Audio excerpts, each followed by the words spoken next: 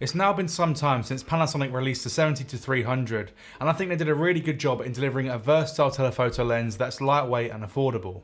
There's also the 70-200 f2.8s Pro, and that's a truly incredible lens, but it's super heavy and very pricey. And then there's also the 70-200 f4, but that's still about £500 more than the 70-300. And although the 70-200 f4 does have a faster constant aperture compared to the 70-300 with a variable 4.5 to 5.6 aperture, the 70-300 will give you a considerable reach advantage. So I took the 70-300 with me on a recent trip to South Africa, and in today's video I just wanted to share my thoughts on this lens as well as share a bunch of real world sample images.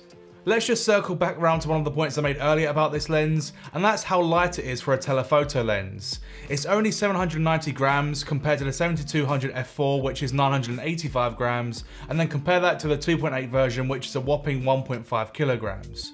So in comparison, this makes the 70-300 a solid choice if you want to save on weight and travel with a telephoto lens in your camera bag. However, the weight of this lens is not the only positive thing about it. The image quality is also amazing. And with longer lenses as well, stabilization is a must since it becomes increasingly hard to get steady shots, and thankfully the optical image stabilization in this lens is as good as it always is with Panasonic gear. This lens is as sharp as you could ever ask for, and the variable aperture didn't really slow me down at all when I was using it in the South African bush. I think the great thing with telephoto lenses is that they compress the background nicely, so that even at slight apertures you can still deliver a really nice amount of separation. So please don't let that variable aperture put you off. I also found the autofocus to be pretty decent with this lens too, and my hit rate was actually very high, even when photographing moving subjects like wild animals. And as we all know by now, native Panasonic lenses always seem to be the best for AF performance across the board, and the 70-300 definitely isn't an exception to that.